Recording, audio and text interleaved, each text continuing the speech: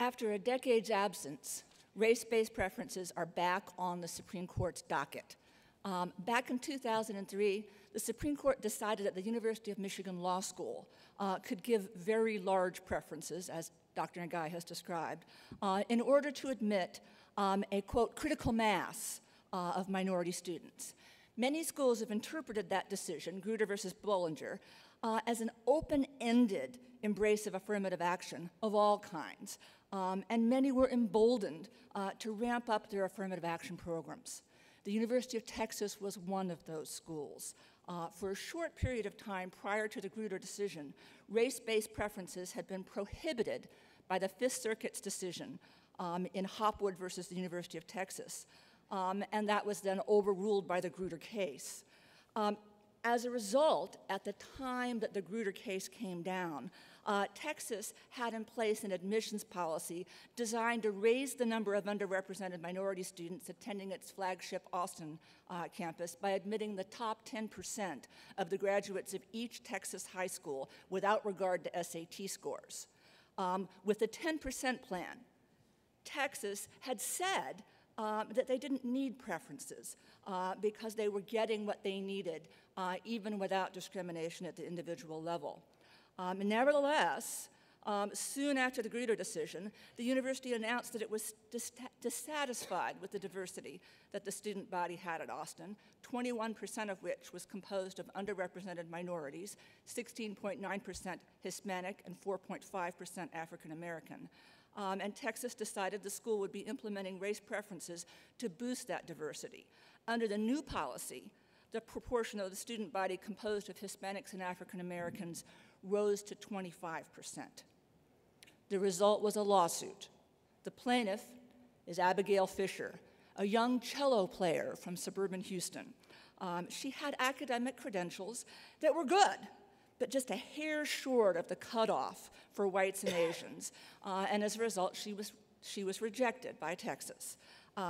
Those credentials were, however, well beyond those necessary for affirmative action beneficiaries. Her case, Fisher versus the University of Texas, was argued before the Supreme Court back in the fall, and it will be decided sometime between now and late June. Now, the court may decide the Fisher case based on very narrow grounds.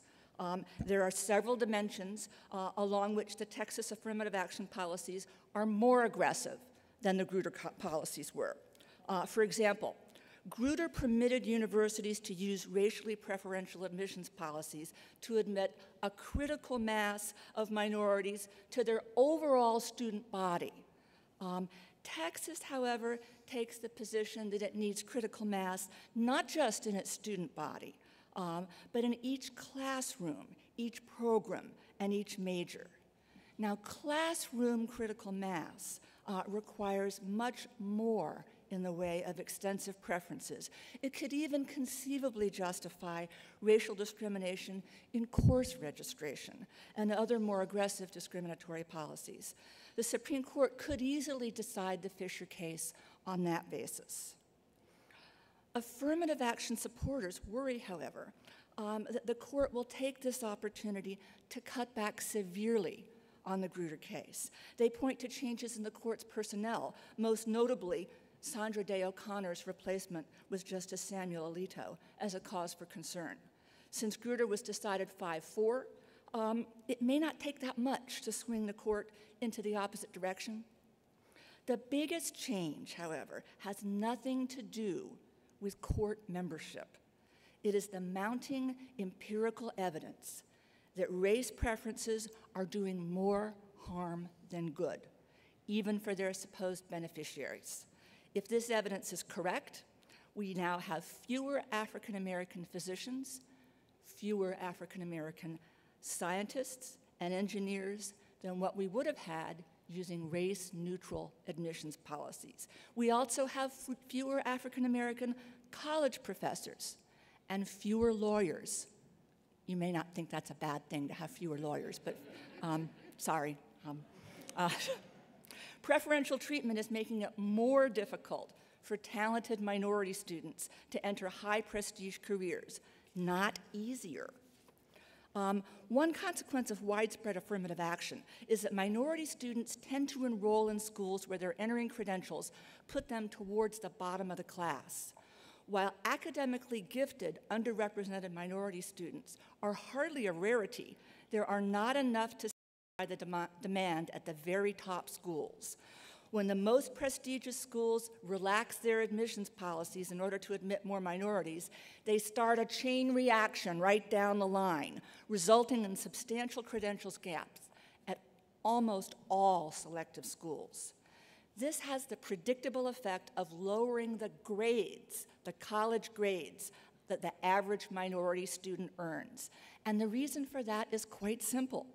While some students will outperform their entering credentials, just as some students will underperform theirs, most students perform in the range that their entering credentials suggest.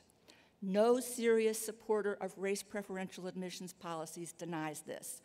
2 generations of minority students have been systematically concentrated towards the bottom of their college classes. That means 2 generations of minority students with disappointing grades, students who are used to being less successful students than the overwhelming majority of their white or Asian counterparts. No one should cheerfully assume that all this will have no consequences. The strongest evidence of the effects comes from science and engineering. Contrary to what many people expect, college-bound African American and Hispanic students are just as interested as white students in majoring in science and engineering. In fact, empirical studies show they tend to be a little bit more so, less than Asians, but more than whites. Because these are difficult majors, and African American and Hispanic students have lower entering credentials, they jump ship at much higher rates than whites. Now, it's not surprising that those students who give up on their admission to get into science, to get a science or engineering degree, disproportionately have academic credentials towards the bottom of their college class. But what some people do find surprising is this: 3 in-depth studies have demonstrated that part of the effect is relative. And did I say 3? It's actually 4 now. A 4th study came out just a week or so ago, which I haven't had a chance to read. But 3 of them I can tell you about. An aspiring science or engineering major who attends a school where her entering academic credentials put her in the middle or the top of her class is more likely to persevere and ultimately succeed than an otherwise identical student attending a more elite school where the same credentials put her in the bottom of the class. Put differently, she increases her chance of success, not just if her entering credentials are high, but also if those credentials compare favorably with her classmates. The earliest of these studies, entitled The Role of Ethnicity in Choosing and Leaving Science in Highly Selective Institutions, was published back in 1996 by a team led by Dartmouth psychologist Rogers Elliott. It found that a student who attended a school in which his math SAT score was in the top third of the class was much more likely to follow through with an ambition to earn a science and engineering degree than was a student with the same score who attended a school in which that same score was in the bottom third. Unfortunately, as a result of affirmative action, minority students in the top third were relatively rare.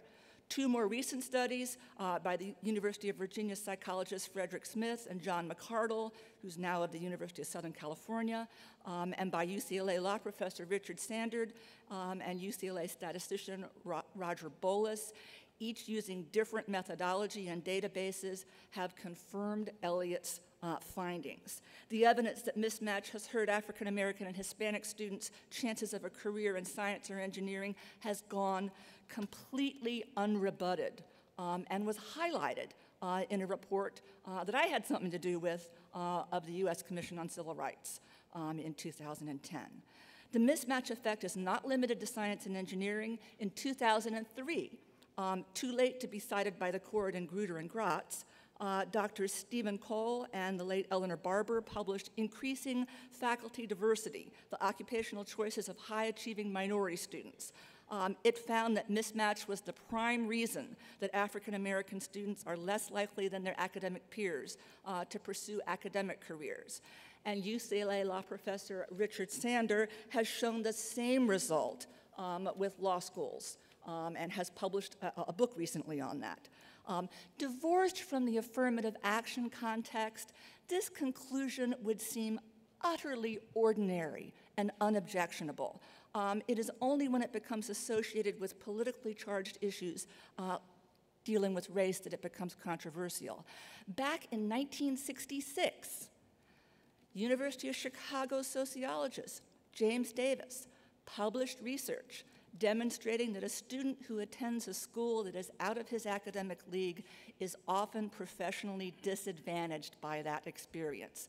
As Davis concluded in his article, which was called "The Campus as a Frog Pond, an application of the theory of relative deprivation to career decisions of college men," what he said was, and I'm quoting him here, "Counselors and parents might well consider the drawbacks as well as the advantages of sending a boy to a, quote, fine college, if when doing so, it is fairly certain he will end up in the bottom ranks of his graduating class." That research spawned an entire cottage industry of sociological research in that area, starting back in 1966, but no one dared bring it up in connection with affirmative action. So why has mismatch received so little attention in more recent years? Part of the answer may be the seemingly contrary findings of Bowen and Bach's book, The Shape of the River. In that book, the authors, both former Ivy League college presidents, university presidents, purported to prove that racial preferences increase the earnings of affirmative action beneficiaries, even when their academic credentials are very much below the school's average. The book received an astonishing amount of publicity. A fawning editorial in the New York Times announced, for example, that the book, quote, flatly refutes the arguments of critics of affirmative action. The Pittsburgh Post-Gazette editorialized that the notion that race-based admissions have hurt African American students is, quote, one that can be dismissed. But for reasons detailed in my article, The Sad Irony of Affirmative Action, which, by the way, you can find on that table over there, and is absolutely free. For reasons that you will see in that article, it all was a mistake in the book, The Shape of the River. The authors purport to show that attending a school like Princeton rather than a school like Penn State on average contributes to the income of black students. They appear oblivious, however, to the bombshell contained in their own figures in the book's appendices. College grades generally contribute more. Again and again, through the different permutations of their own analysis, their own figures show it. Imagine two black males with identical SAT scores. Both were in the top 10% of their high school class. Both come from middle-class families. Only their colleges are different. The authors convincingly demonstrate that if the two have the same college major and the same grades, the one who attended Princeton will earn considerably more than the one who attended Penn State. But what if they don't have similar grades? By the author's own calculations, it is better to be a black male at Penn State in the top third of the class than Princeton in the bottom third of the class. High grades are worth almost twice the increased earnings one gets from attending Princeton. If one's class rank and major were unrelated to the selectivity of one's college, then it would be perfectly sensible for the authors to celebrate the finding that all things being equal, all other things being equal, black males get an earnings boost when they attend Princeton. But those things are not unrelated. The only question is whether a student who attends Princeton and winds up in the bottom third of the class would likely have been in the top third at Penn State. And the answer to that question is yes, he stands a darn good chance of it. Consider, for example, a black male with an SAT score, math and verbal, of 1,300, who just missed being in the top 10% of his high school class. If he attends Penn State, his SAT scores would put him exactly in the 75th percentile. That would give him an excellent shot at earning grades in the top third, and maybe better. If he enrolls in Princeton instead, his SAT scores would put him 90 points below the 25th percentile, thus making it very unlikely that he could earn high grades or even grades towards the middle of the class. Now, should the Supreme Court of the United States consider data like this in making their decision? The answer to that question, I believe, is that they already have. They considered data like this in departing from usual Supreme Court precedent in finding that discrimination on the basis of race is to be shunned. Should they consider data like this in a vacuum? Certainly not. But the Grutter case was a serious error, I think, and a serious departure from the Supreme Court's treatment of racial discrimination in the past. They relied on the belief that this was doing a wonderful thing, and now it's turned out that that was gravely mistaken. I think I should stop there. And thank you, Gail.